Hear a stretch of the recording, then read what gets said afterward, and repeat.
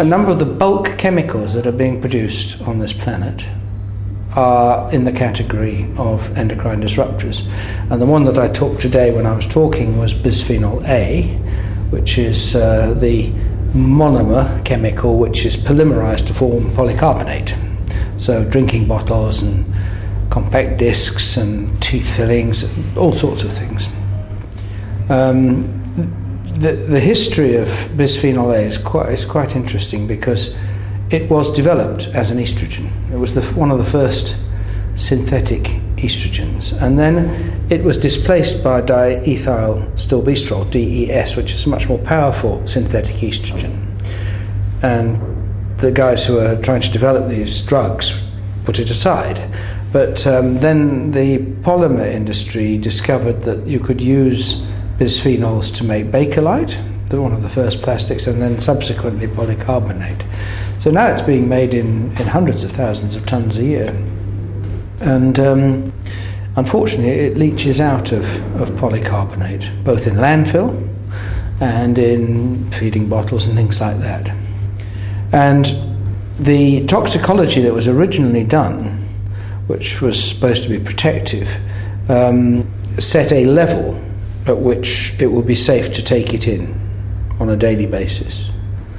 And the research that's being shown now by people like Professor von Zaal and others is that those limits are much too high. When they look at the most critical stages of life, which is development, then there are changes taking place at levels thousands of times lower than these safety limits that were set a few years ago. That's just one chemical. What the soup is doing, we really are not in a position to be able to ascertain. You know, as a toxicologist, if you give me one substance, I can usually go away and get an idea about the toxicity. If you give me two, I'm starting to struggle. Once you get more complex than that, we don't have the tools. So under those circumstances, our best bet is to go for a policy of minimization of exposure. And that is what the REACH initiative in Europe is trying to achieve. With REACH, at least, you're going to be able to get at the data which will give you the chance to make an informed decision.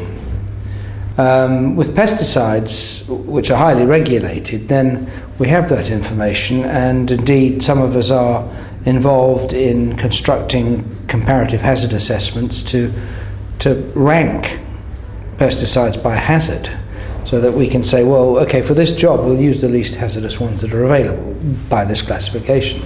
Now, for bulk chemicals in general, we don't have that information. It's kept, either the research hasn't been done, which is the commonest thing, or the producers say it's confidential.